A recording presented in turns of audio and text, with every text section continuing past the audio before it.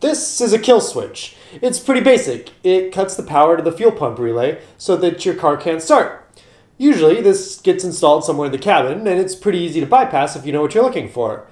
So I decided I was going to make one that's much more complicated and much more difficult to bypass. So here's what my plan is. A kill switch pretty much always looks like this.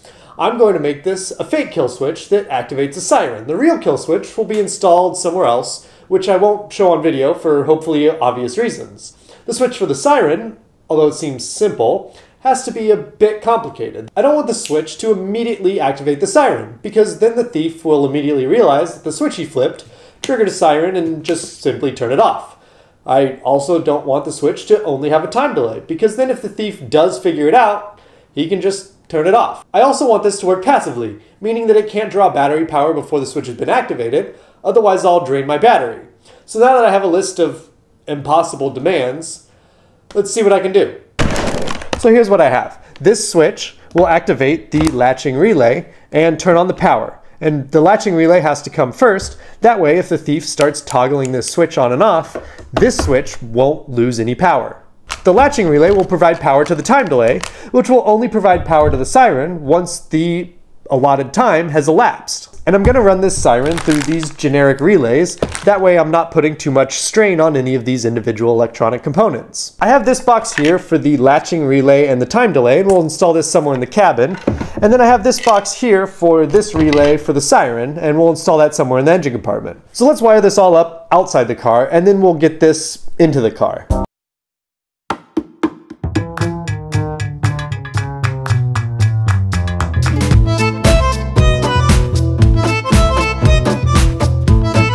So the difficult part is done, and we've got this all wired up. This is the fake kill switch, and you see when they press it, this starts the countdown. It's going to go 7, 6, 5, and this light is going to be our siren. When this light turns on, that's when the siren would be going off. And no matter what you do with this switch, it doesn't matter. The siren, or in this case the light, will keep going off. It does not matter how many times you press this switch. So let me show you that again.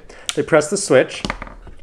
This starts the countdown, 7, 6, 5, and it doesn't matter. They can switch this switch when the countdown's going on. It does not matter. That siren starts going off. Now to reset it, all I have to do is make sure the kill switch is in the off position, and I can use this switch to reset it. So I've got the fake kill switch installed. That gets wired back here to this cable here. This is going to go to the power, which I have right here, which goes to the fuse tap that'll go to the fuse box on the other side of the vehicle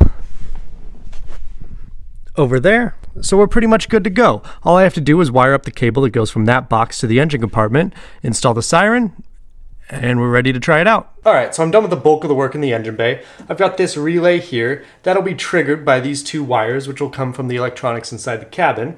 It's hooked straight up to the battery, but we're using this relay, so there's no draw on the battery when we don't need the siren. And then the siren's mounted over there, which is the only place that I could find to put it. So because it's 2:45 a.m., I'm going to put this towel in front of the siren so that we can't hear it as loud. And then when I eventually do test it, I'll close the hood. I'm sitting on this side, so I have access to the switch to turn it off. Let's see.